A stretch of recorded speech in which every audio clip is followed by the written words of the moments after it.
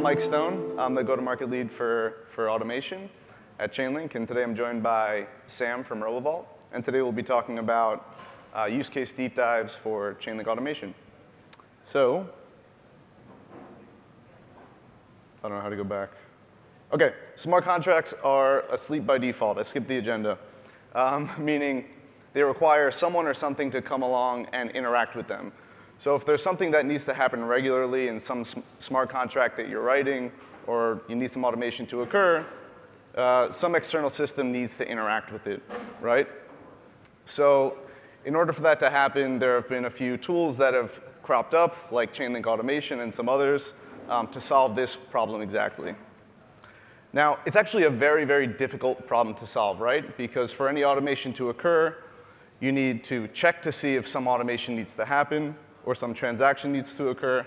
And then on the other side of that, you need to send the transaction, right? So you need to account for things like chain reorgs. You need to account for what gas price to use. You need to account for how do you manage transactions and things like that, which, again, is a lot harder than it seems.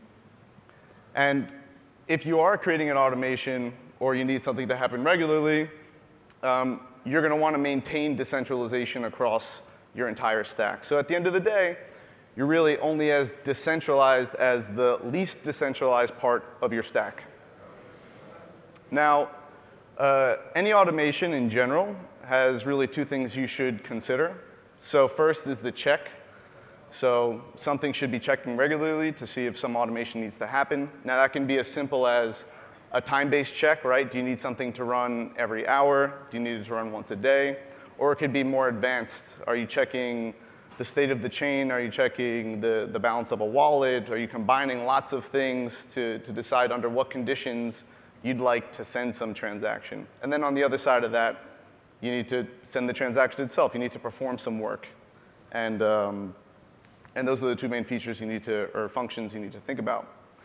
Now, there are some best practices you should consider if you're looking to automate smart contracts, especially using something like Chainlink Automation.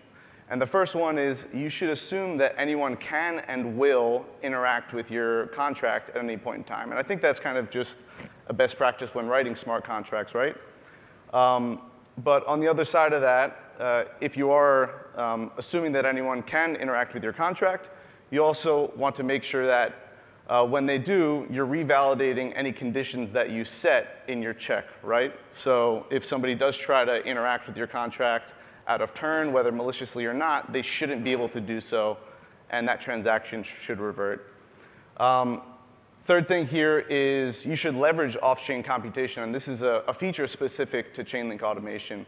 So during this check, there's a special feature where since these checks are happening off-chain and they're technically simulated, you can offset a lot of your computation to this check, meaning do lots of work off-chain during that simulation, pass the result of that computation to the transaction, and then you can save a lot of gas in doing so. So you're just really, at the end of the day, doing the work that you need to do.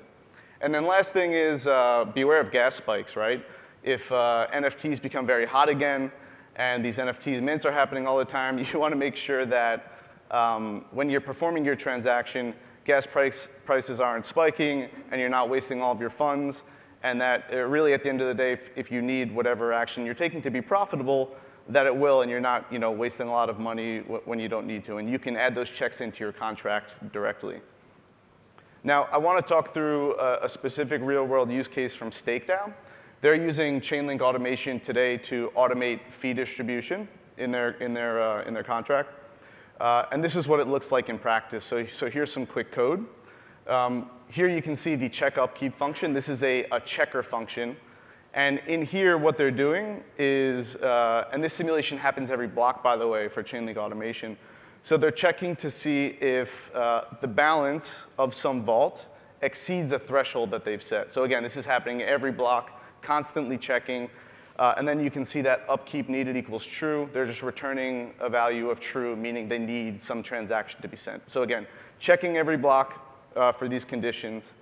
And then this second function is called perform upkeep. This is the transaction that they want to send whenever those conditions that I just went through happen to be true.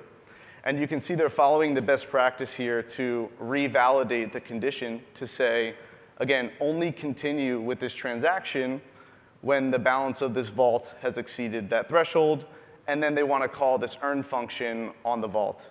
And this is kind of the full end-to-end automation, which is really nice. Now, I'd like to pass things over to Sam from Robo Vault, who's building some really, really amazing functionality. And they've got lots of automation baked into this. So, thanks a lot, Mike. Sam. Cheers. Thanks a lot, Mike. I'm Sam, CTO of Robo Vault.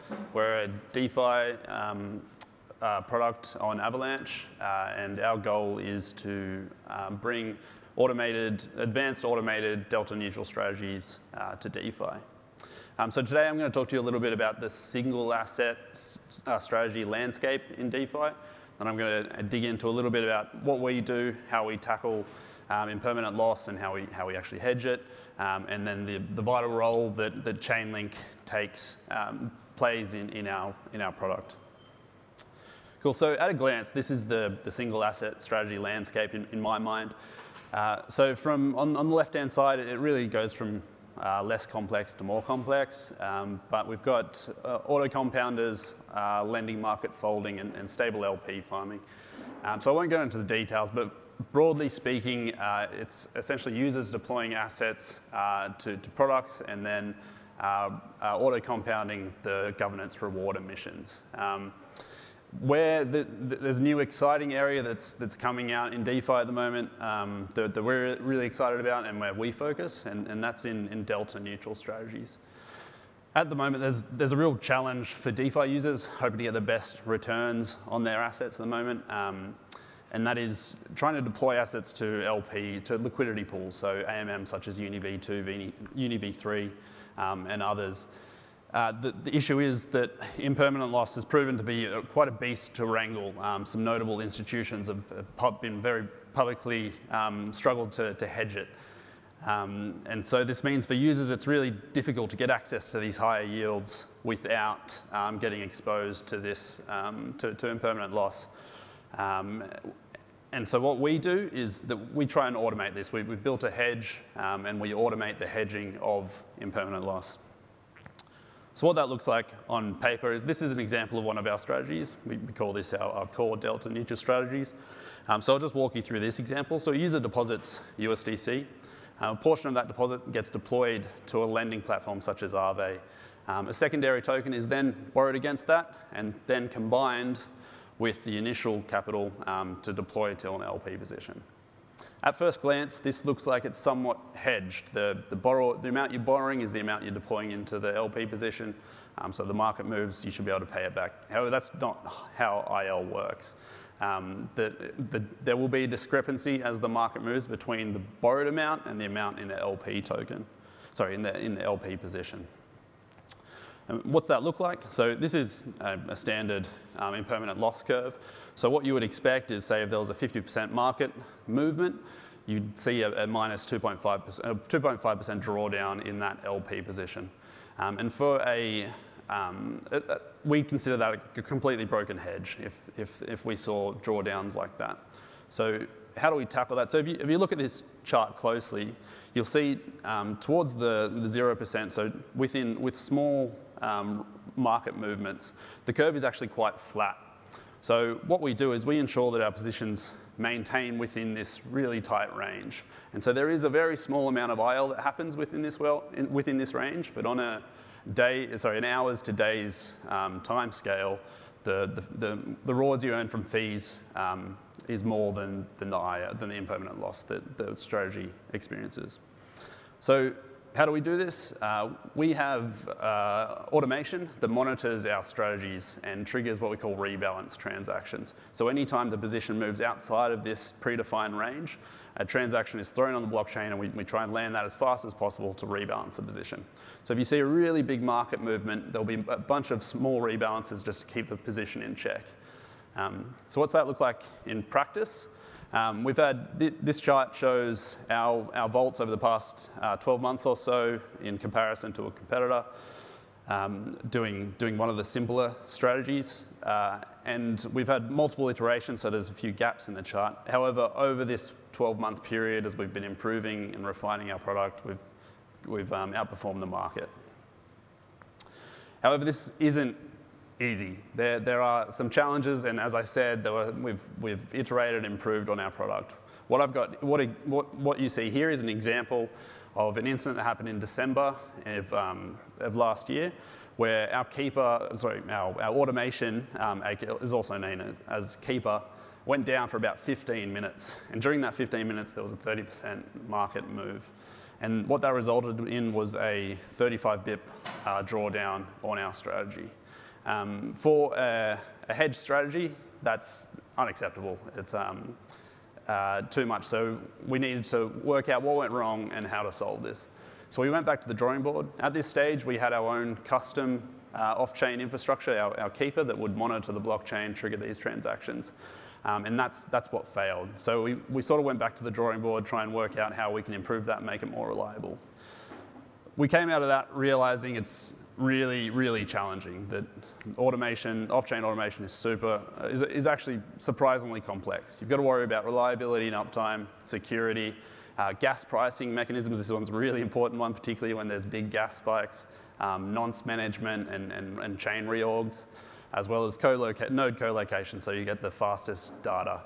So we looked at this and we're like, all right, we need to do this to ensure that our product and our hedge maintains. The hedge is successful, so we started revamping our roadmap and looking at how much time we're going to invest into it. However, then we had a thought that we'd look at what products were out there. So we found a bunch of automation products that are available in the market, and we figured, hey, let's just chuck them in the race, get them to compete with our custom Keeper. It gives us some redundancy, and let's see how it performs. So we ran that for a few months, and unfortunately we found that our in-house Keeper was actually more performant than the available off-the-shelf infrastructure. This wasn't the outcome we were hoping for, so it was back to revamping the roadmap. However, the timing was perfect. It was right when Chainlink had just deployed their Chainlink automation to Avalanche, which is where we were deploying at that time. And during the months prior to this, I'd been monitoring Chainlink's Oracle updates, and I could see that they were landing transactions successfully and reliably when we were really struggling to. So I was super excited to try it out and chuck it in the race and see how it performed. The outcome was we were stoked with the results. So Chainlink automation has landed, in the past 4 months, 81% of our rebalance transactions out of the about 200 transactions we've needed. Our in-house Keeper was only 18% of that, which we know is relatively reliable. So that speaks to how strong Chainlink's automation is. And then the other Keepers were still running in concurrently at this time and only landed about 1%. So this essentially solves our Keeper and our automation problem that we have.